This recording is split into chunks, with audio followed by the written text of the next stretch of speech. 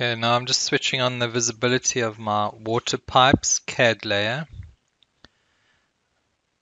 and then just to show you, these are just CAD lines, or could be normal poly lines as well, to represent the bends in your pipes. The CAD lines or poly lines that can be used. So I'm going to run this file, import, convert drawing entities to create my water model. You can see there's a built-in search, so it's picked up the separate CAD layers that you need to read in your water model out of a CAD drawing.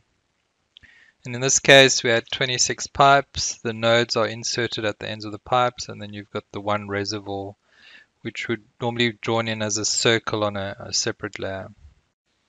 We can just have a look at the data summary of the whole network. You'll see the 26 pipes and the one reservoir. Demands have also been picked up from a separate CAD layer with demands written on them.